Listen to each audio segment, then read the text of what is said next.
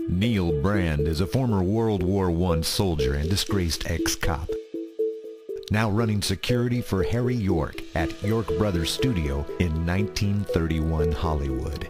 York has a problem with bad boy actor Johnny Cutter, who failed to show up on the set to finish his latest picture, and Brand is sent to find the star.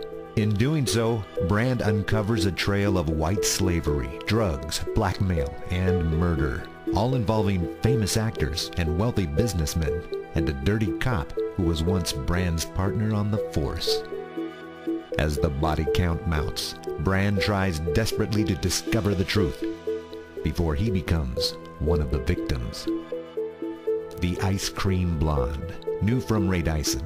Available at Amazon, Barnes & Noble, and everywhere books are sold. For more info, please visit www.raydyson.com.